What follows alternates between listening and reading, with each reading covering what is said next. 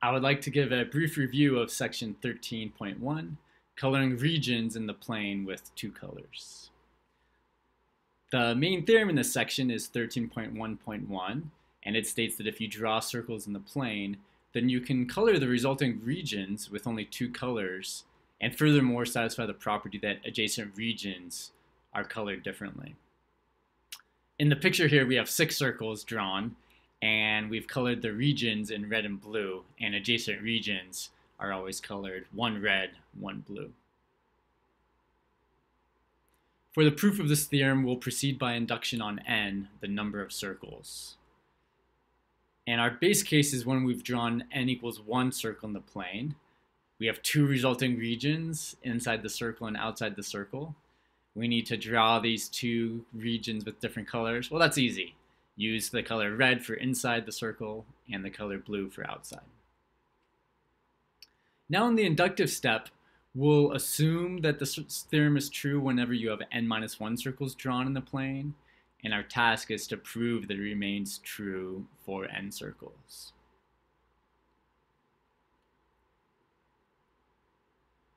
So pretend we're given n circles drawn in the plane. In the figure on the top left, n is equal to 5. And we'll remove one of these circles, call it circle C that we remove, giving us the drawing of n-1 circles, here 4 circles on the top right. By our inductive assumption, we can color these remaining regions formed by n-1 circles with our 2 colors. And now what we'll do, as drawn in the bottom here, is we'll add in our last remaining circle. And we'll reverse the color inside this remaining circle.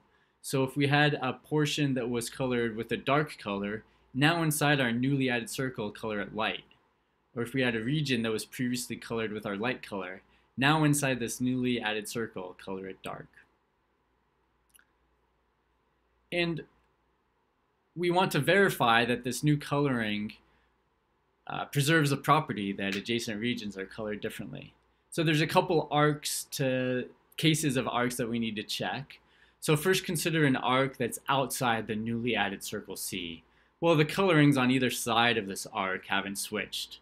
And so this arc has one color on each side. Next, consider an arc that's inside the newly added circle C.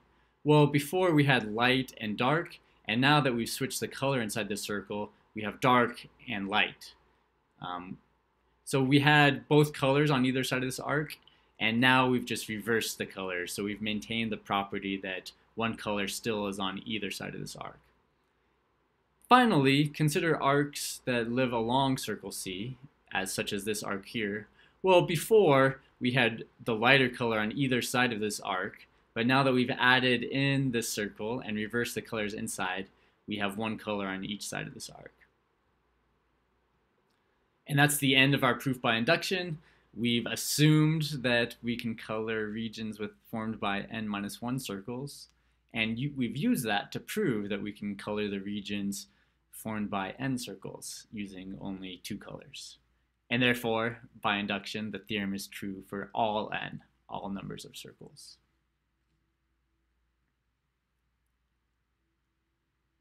Let me end this section with an aside. In elementary school, we would draw checkerboard patterns like this, and then on top of this draw shapes like circles and triangles and rectangles, and then color these pictures as you see here in this sort of fashion that creates a 3D effect. It looks like the circle is on top of the triangle, which is on top of the underlying checkerboard grid. And the aside I wanted to make here is that you can use a similar proof technique to prove that any such drawing can be drawn with only 2 colors.